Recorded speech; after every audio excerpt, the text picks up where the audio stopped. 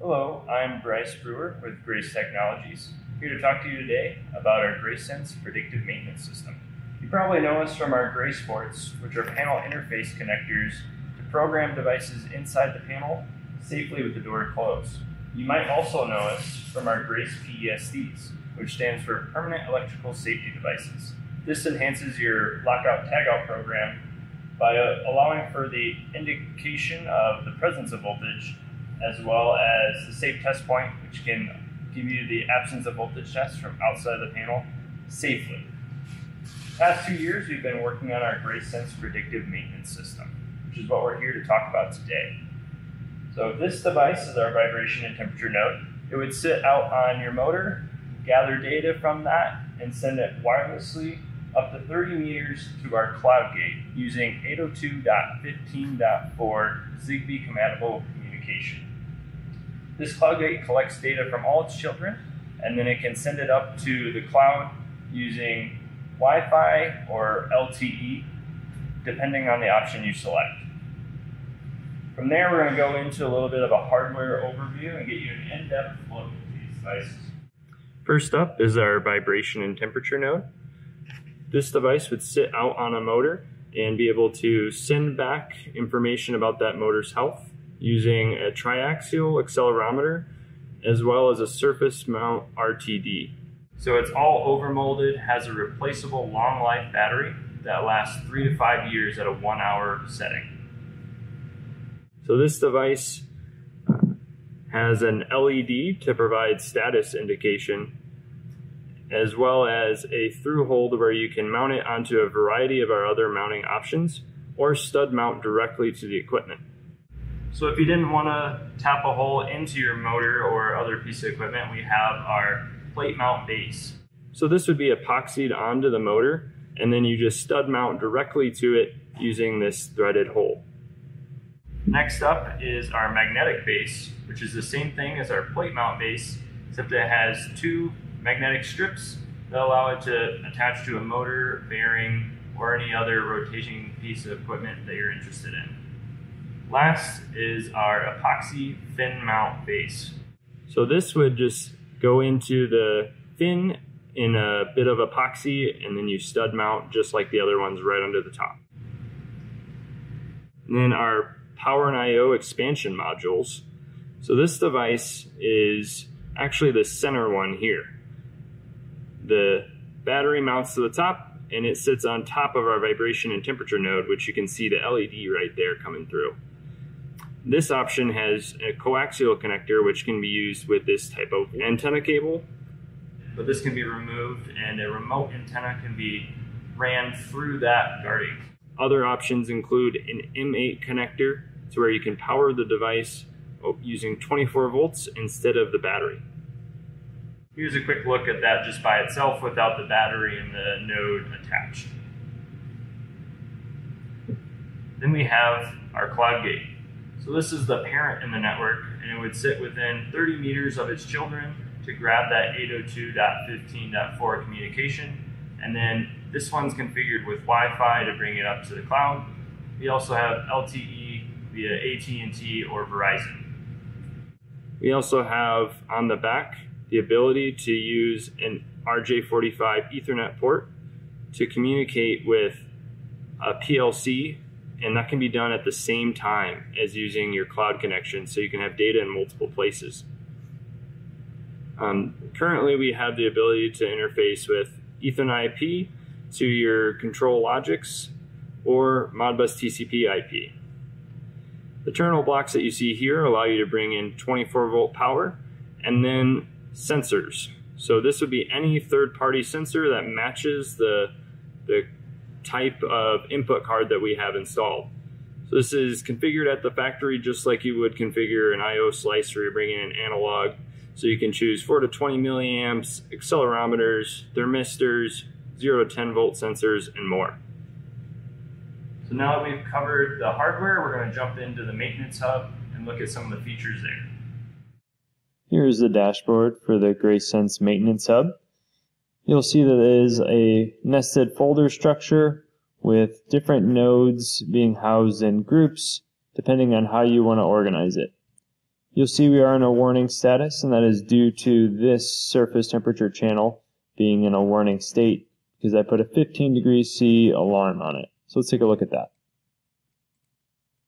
So here's the data. You'll see that at the end here is where the alarm went out. We were in fact over 15 degrees C.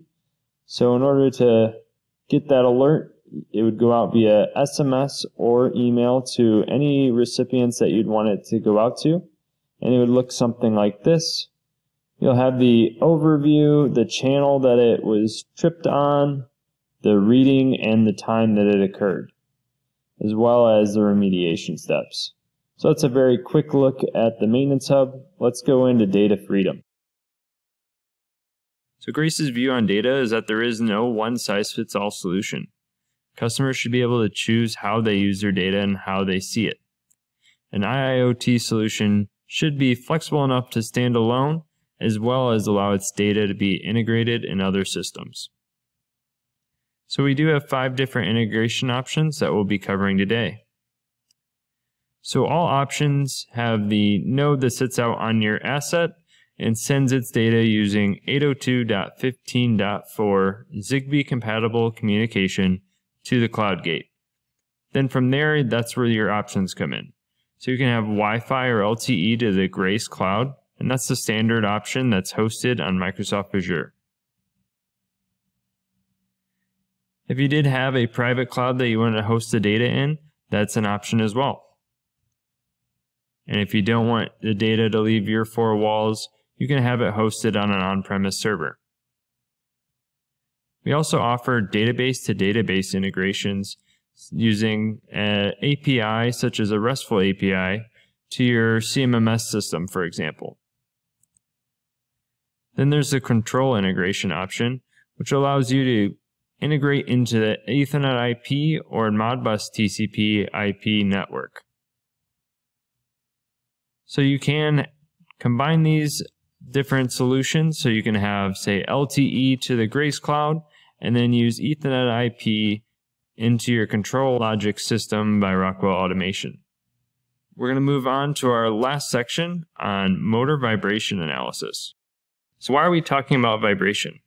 Almost all critical equipment have a major rotating component. Whether that's a pump, fan, conveyor, they all need that motor to keep running. Rotating systems are constantly subjected to mechanical strain, friction, fatigue that wear it down over time. These systems require expertise to maintain and require downtime in order to perform the tasks. So we want to provide as much warning as possible to where we can bring down the equipment at a time of our choosing, rather than waiting for it to fail at the worst possible time. So if we look at the design to failure curve, you'll see functional failure on the far right. Just before that, you'll see a temperature increase, increased current draw, and then in the predictive realm, you'll see changes in vibration. So we can detect the vibration signature increase in anomalies before we'll see increased current draw or temperature increase, which lead to that functional failure. It's more than just amplitude. So amplitude will tell you that there is a problem, but it won't tell you how to fix it. Motor-specific analysis detects deterioration earlier. So if we look at vibration signal processing, we'll have our GraceSense vibration and temperature node on the machine of interest that gathers the data. We digitize it, and then we do an FFT or fast Fourier transform on that data to put it into the frequency domain. Once it's in the frequency domain, we have the ability to compare that against the rotational speed of the motor in order to categorize faults and be able to actually analyze that data. So once we know the fault is occurring, we can use frequency, such as is it subsynchronous or below the turning speed of the motor, or is it harmonic, which is an exact multiple of the turning speed? What direction is it? Is it radial or axial? And diagnostic testing, such as a phase analysis, to determine what the exact fault is. Using the previous information, we can see that the vibration periodic table is a great tool to rule out some options to where we can get to the actual problem. So all radial faults are in red, Axial faults are in yellow, and if it's radial or axial, it's in orange. And then once we rule out those options, we can look at, is it synchronous, is it subsynchronous or non-synchronous or harmonic? Using that information, we can rule it down to a few options, which then a diagnostic test can be used to determine what the fault is. So what does IIoT provide to motor vibration analysis? Frequency of sampling. So if it's typically a quarterly route and now we're doing it hourly, that's 2,000 times the number of samples. It's a permanent wireless solution, so it's on your equipment 24/7 to give you that early detection. And then an IoT solution should be able to visualize that data for you. What Grace provides on top of a typical solution is a cost-effective solution with analytics to provide actionable data. We capture data and process it at the edge to maintain high battery life. And we make vibration analysis possible for the typical maintenance personnel, as well as augment our vibration specialists with a wealth of data. Thanks for learning about motor vibration analysis. Make sure to check out Grace's other videos to learn more.